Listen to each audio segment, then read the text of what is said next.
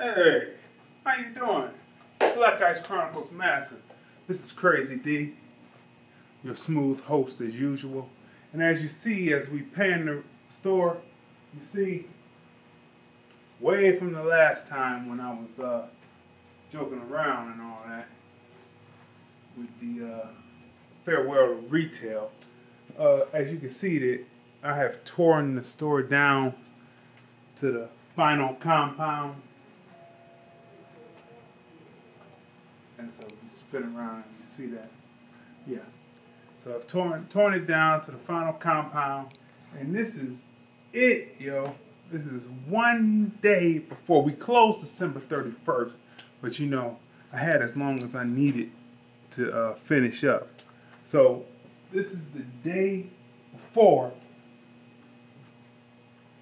we totally finished cleaning out the location at 20,003 because we're going into film all the way.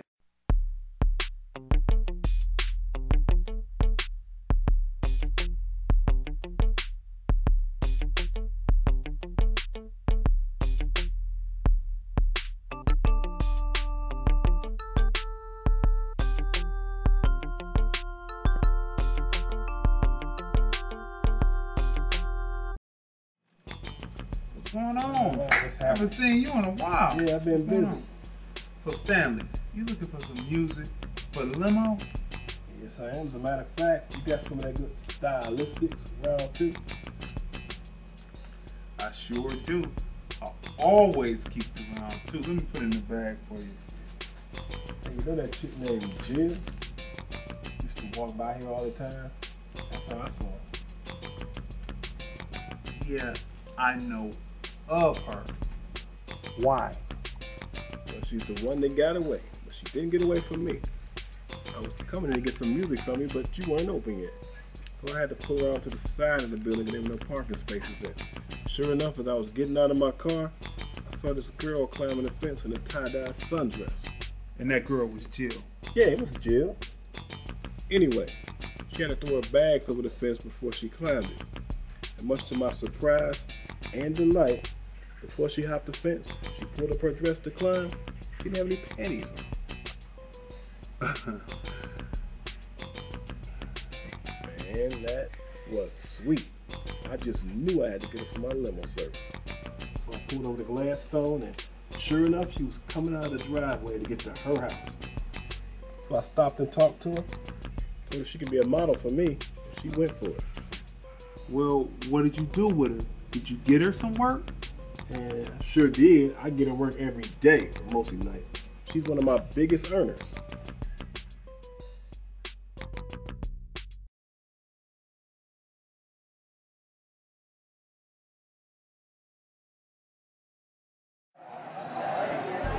I hear you talking, dog, but you ain't saying nothing.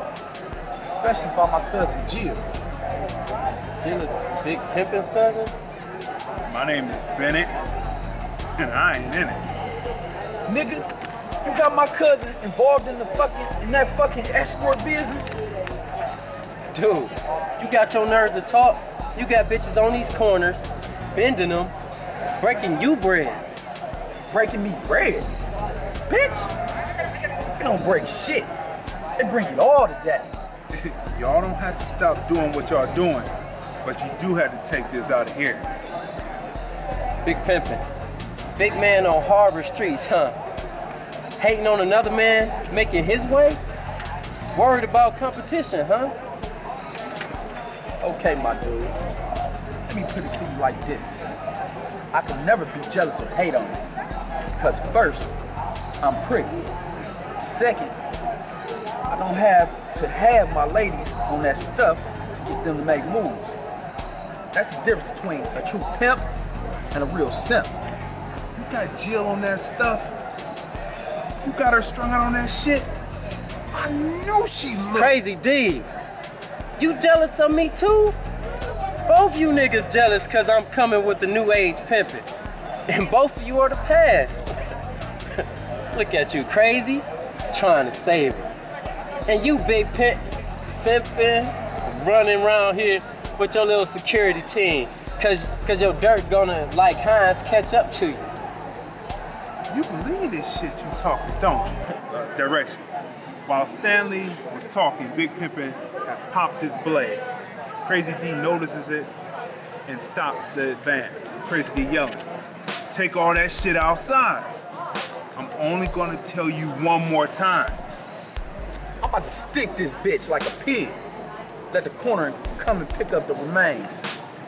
Not in my store. Take that shit outside, Terrell. That's right, Stanley. Outside is where we need to go.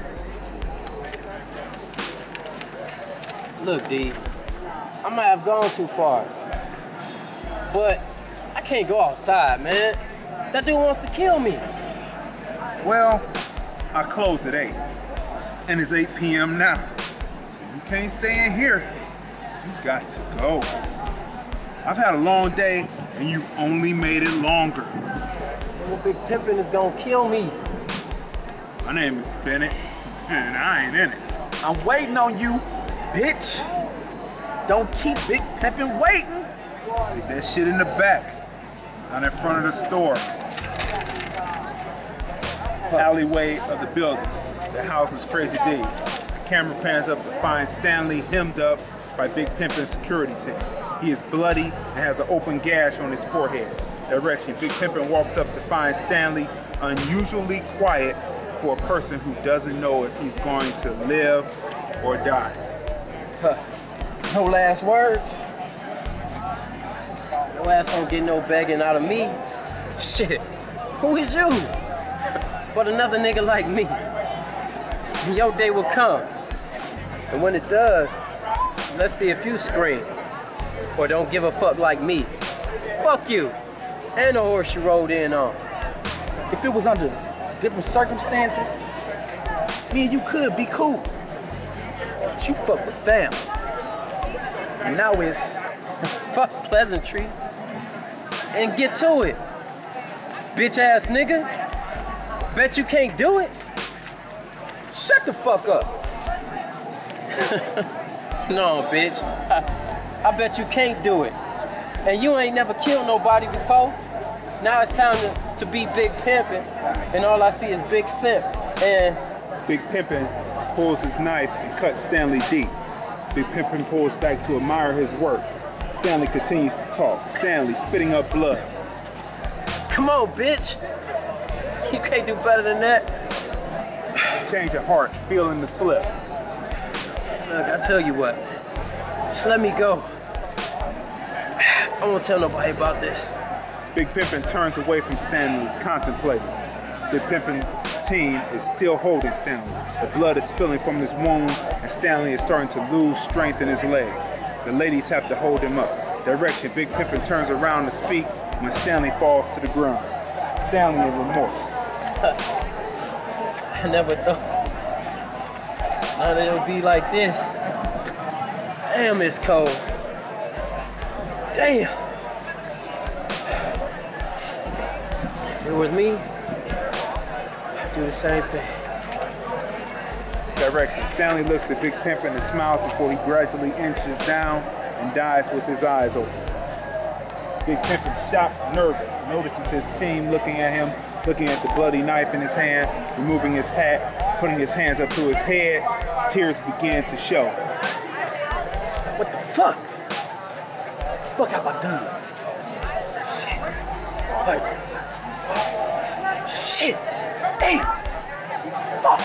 Motherfucker. Direction. The security team looks on but dare not say a word. They just seen Big Pimpin kill a man. If he was all BS before, if they felt his talk was game or not. Now it was all the way real, and they realized they could be next. Big Pimpin looking at his security team. This happened. Nothing we can do about it now. Thought I was scared. He's not. Wasn't scared. What to do now? Direction. One of Big Pimpin's security team ladies slowly walk up to Big Pimpin and notices and motions to him to give her the blade. She takes the blade from out of his hand, putting it in a handkerchief. She motions in a special silent code Big Pimpin developed for the other team members to get the car. Scene cuts to outside of Crazy Dee's music palace. exterior in front of Crazy Dee's store. Direction. Team member gets in and backs the car back into alley. Both women lift Stanley's body into the trunk of the car. Big Pimpin looks on and regains confidence. Big Pimpin smiling, talking to himself out loud. Yeah, like he said, did what I was supposed to do. Shit, any good cousin would. Shows me your life. Yeah. Get his body into the fucking trunk. I don't want to ever hear a word about this, ever. Shit, she owes me her life. You think I asked her? She better do it. No matter how long it takes, she's gonna break my way. Scene fades. Look, girl, I got you ready for the Buckeye stroll tonight. You wanna know? Yeah, I know you did. It was destined. So, you can walk now if I had to take other measures.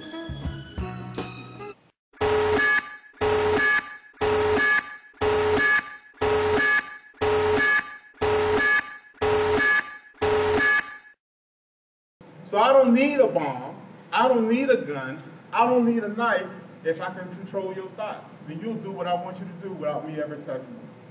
And if we don't think critically, that's exactly what has happened to some of us and will continue to happen. So it sets an agenda. Second thing, it says what's normal. I've talked to parents who are more concerned about what goes into on their children's feet than what's in their head. Does that make sense? Yeah. They're more concerned about getting them the latest tennis shoe that doesn't make them run faster, jump higher, or move quicker than what's going on in their head, what goes into their head. So we have to learn, they have to reject some of the norms. As one of the speakers, Brian, he talked about this morning, we have to learn to reject some of that, what's going into popular culture, because it's against our best interest. Best story I heard about tennis shoes is a young man told me when he was growing up, I guess the latest Dr. J, I don't know if y'all old enough to know about Dr. J, I'm telling on myself. Dr. J was before LeBron James and Kobe Bryant and all that. But anyways, his shoe came out, and it was at that time about $25, $30. Now I know that's cheap for a pair of tennis shoes today, but back in the day, we had to cut grass and mow lawns, do all kinds of stuff to get that money. But he said, he told his grandmother, he said, I want the new Dr. J Converse tennis shoes that are coming out. And his grandmother told him, good, that's wonderful. Let's go get in the car. So they get in the car, and they drive by the shoe store, and they stop at the grocery store. And he said, they don't sell Converses here. She said, no, they got job applications here. So if you want those tennis shoes, go get your job application, get your job and buy them. And that's what I tell my kids. Unless you're in the NBA, then you're not going to get a $100 pair of tennis shoes. Yes, I can afford it, but no. I'm more concerned about what's going in your mind than what's on your feet.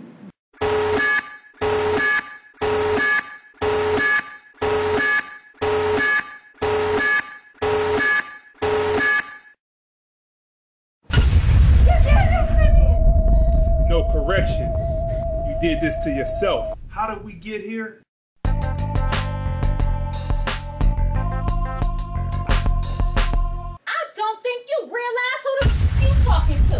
Look, Crazy Dee, I want to work with you. So when can we shoot? Females.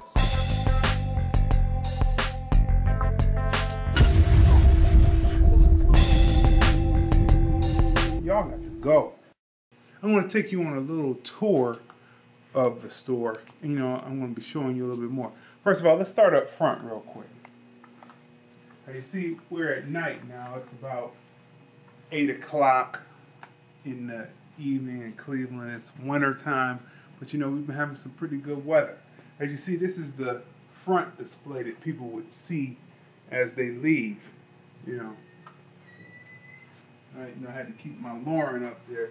She is my Gemini sister, and then Wyclef John, of course, he's my Gemini brother, you know. Right. So, I want to show you this a little bit later, but as you can see, You can see the secret of the sound system of Crazy Dee's. As you see, I'm into highs, mid-highs, mids, mid-lows, lows. You know, I do it. So this was the display case. And, you know, it's all torn down now. And as you come along here, this, I told you about this earlier. You'll see that. I don't know when I'm going to put it in there, but how I built the platform that housed the listening stations and models also set up here at one time. And this is also was where the model display was of different photos, different CD covers I had. And of course, this was just the display wall. You'll see the pictures flipping through, but this was the display wall with the world's largest retailer banner that I had. And of course, this is where the Crazy Dee sign was. A lot of people didn't realize how I got in the back because I had the door to the back so well camouflaged. You'll see that. And people say, how did you get back there? So yeah, so this is where the Crazy Dee sign was. You'll see that too. So let me take you back further. Places that most people don't get to see. You know what? After seeing that last match, I know I can do this. And I don't even know this girl, but I know I can win. Oh, yeah? You ain't gonna do nothing. Watch and see. Watch and see.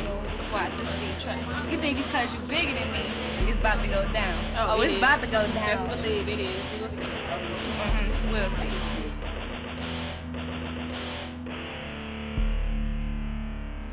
Hi, I'm your guest referee, Fierce. And here we have these two competitors.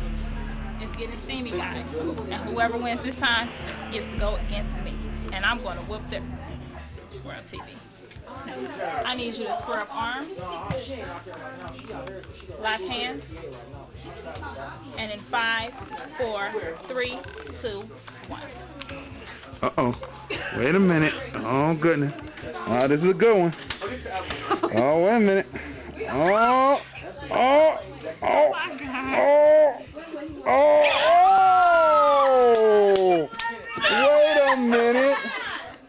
So, where did you... First of all, we didn't even get your name because it was so much action going on. What's your name? Top Notch. And why did they call you Top Notch? Because I'm that top. Oops, my bad. How did you pull that first round out? I mean, it wasn't hard at all. I mean, look who I'm going against. Oh. Okay, wait a minute. It's just because I'm small. Okay, Fysty. Yeah. Are you going to be able to pull this out and tie it up and go to the third round? I'm gonna try, but you know, she does got a little strength and height advantage on me, which we gonna see. Oh, wait a minute now. Let's see the guns, because the guns tell what's going on. Okay, the guns look equal. But let's see your gun. Wait a minute. The guns look equal, so height has nothing to do with it. Okay. All right, now it's time for round 2. Square up arms, lock hands, and in 5. Wait a minute, make sure they center now, because she's kind of leaning a little. Okay, here we go. I was trying to make sure. Okay. 5, 4, 3, 2, 1, go. Oh, wait. Oh, wait. Wait a minute. Oh, this is a good one. Oh, they holding for a minute here. Oh, wait a minute. What do you have to say about I got wood. that humiliating defeat? I got wood. But it's alright, I'm a joint star. So we good. We got our winner's circle over there. Yeah, so what do you have to say? Top notch. Top notch. So you ready to take on all comers? Of course, why not?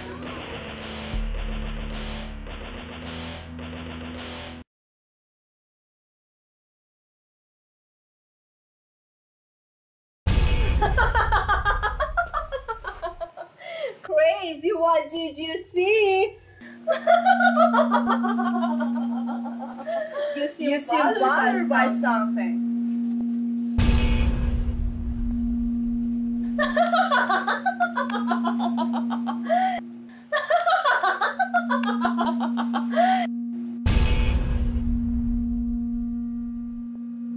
You seem bothered by something. You seem bothered by something. You seem bothered by something. Bothered by nothing. What I saw, I wish I could forget. Shapeshifter, is this the reward you brought me? The confusion of seeing your twisted, nigga, contorted form transforming into this creature that will play in my head forevermore. Surely you have doomed me, cursed me to this.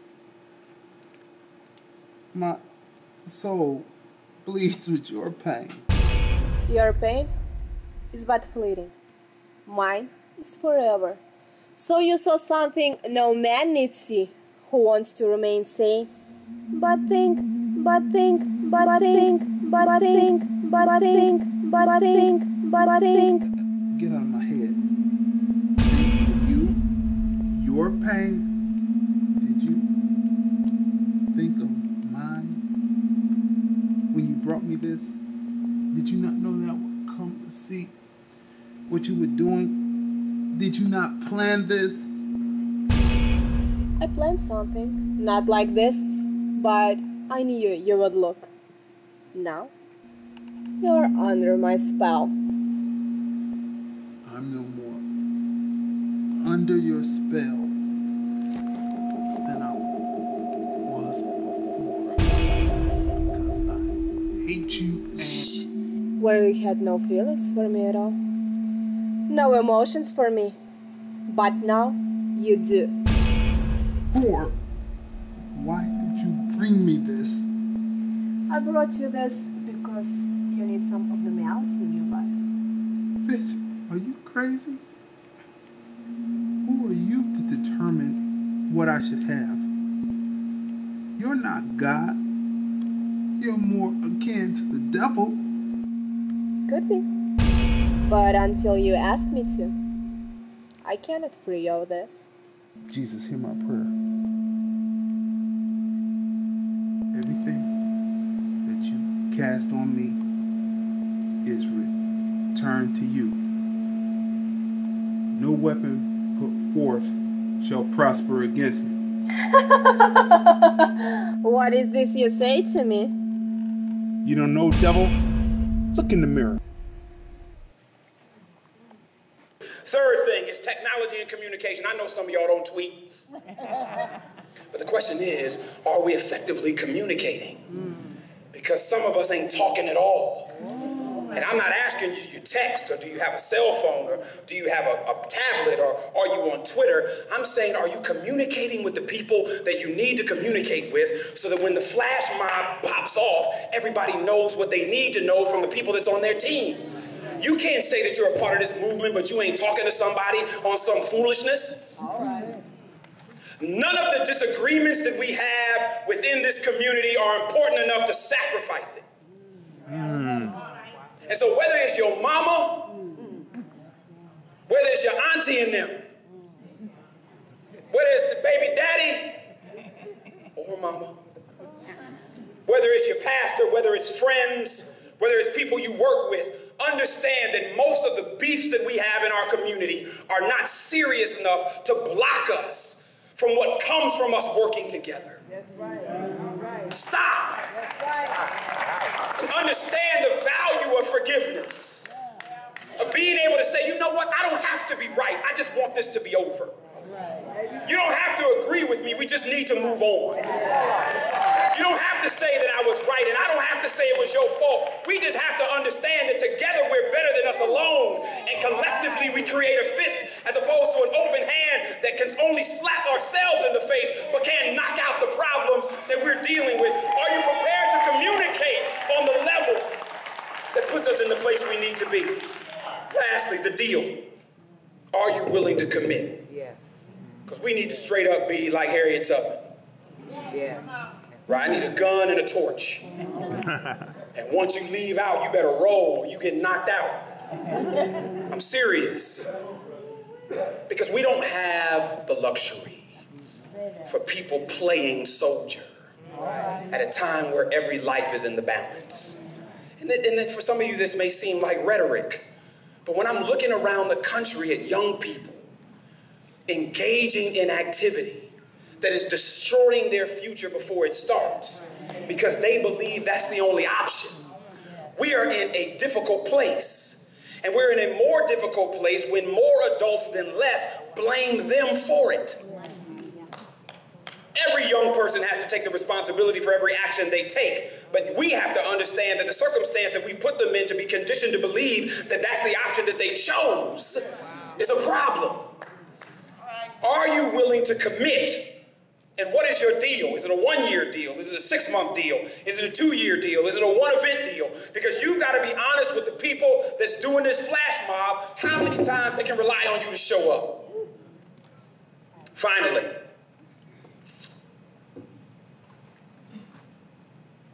we know the time and the place. We know the role that we play. We committed. Now we got to hit them and run. We got to hit them and run. We got to hit that 7-Eleven and grab every bag of chips that we can. Y'all seen the AT&T commercial with the one dude dancing by himself in the flash mob because he missed the text message that said we're doing 12. A whole lot of y'all out there dancing by yourself. But if it's this many people in here willing to dance today, how many people do you all know willing to join this dance? We gotta hit them and run. Because this state can't afford another 2010. This state can't afford another 2008. And what I mean by that is we've got to show up not because President Obama is on the ticket. We got to show up because we're supposed to show up. We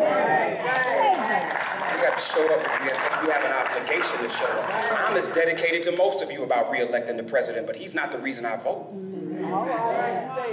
I vote because there is a little girl named Madison Johnson who's 12 years old who relies on me to go to the polls to make sure she has what she needs. I go to the polls because there's a 9-year-old little boy named Miles who's counting on me as his daddy to show him what a real man looks like. And a real man takes the civic responsibility to engage in the electoral process as much as he does to read to them at night. I go to the polls because I understand that there's an 8-year-old little boy named Malcolm. And I understand that he has to have me fighting for him before he looking to Obama to fight for him. If his daddy won't fight for him, why is he looking for the president to?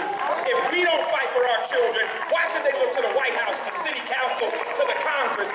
We've got to fight for the people in our communities. Hit them and run. And don't run away from the scene of the crime. Run toward the enemies that they understand that will continue to come and continue to come and continue to come, flash mobbing them until we get to a place of victory. Because Flash don't stand for nothing more than fighting for liberation and solidifying hope.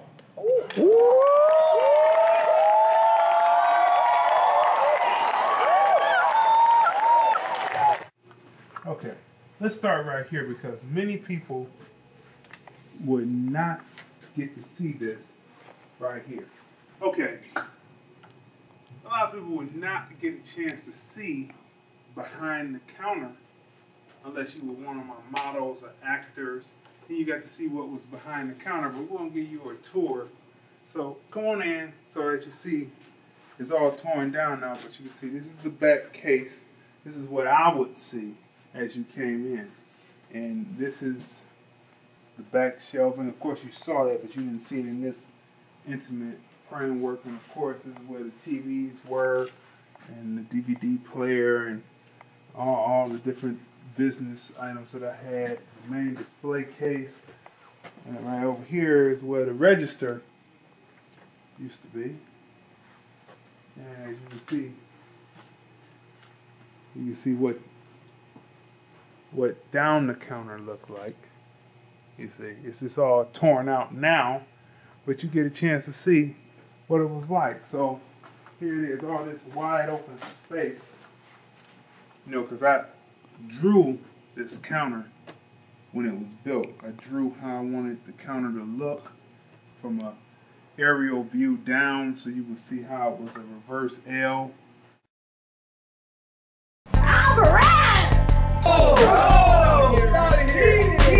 Females. You got some work for me? Females. You will want to work with me. Why is that? What sets you apart? Because I'm pretty in the face, slim in the waist, and I'm built. And besides, you're the only one I'll trust with my new form.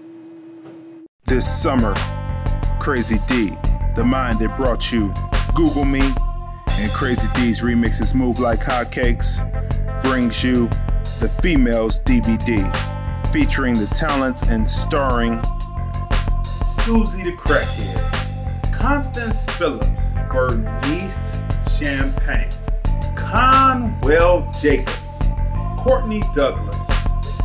Yes, Jesus loves me. Yeah. My girl, sing, girl. Hey, how you doing? Sorry to cut in on you. Sorry to cut in on y'all sing. Hey, I'm Prodigy. What? Females. Hey, Prodigy. Hey, what's up, girl? Listen, you will never guess who I have autographing Val. Who? Are you serious? Do you actually think I'll be caught dead with you? Are you ready? Yeah, I'm ready. Come on out and get on the set. Checking out some of the shots. Females. Show me something else before I don't think you realize who the fuck you talking to. Look, Crazy Dee, I want to work with you. So when can we shoot? Females. Here I am, doing my 1-2, my regular. Finding ways to promote the store and my digital kiosk. This time, I'm doing a 4-camera shoot. But it always seems when I'm in the middle of my most creative moments, I'm always getting interrupted. I can't stand that shit. Female. What sets you apart? Because I'm pretty in the face, slim in the waist, and I'm built. And besides, you're the only one I'll trust with my new form. Modeling, this is another important thing that you have to understand. And this is really important for African American kids. In Jawanza Kajusfu's book called To Be Popular Smart, he says black children watch more TV than any other group. So again, if you don't do anything else, turn the TV off. They watch more TV than any other group. Now, the hard part about that is what group has the most negative stereotypes on TV than any other group? Blacks. So basically, our children are watching more negative stereotypes of themselves than any other group, and we wonder why they act crazy. That's predictable.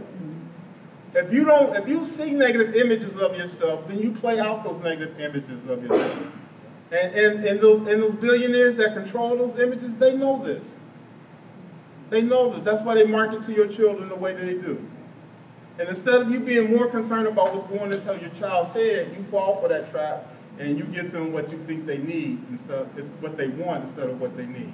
Okay, so we know that the media is very powerful. It controls us even when we don't know that it is controlling us.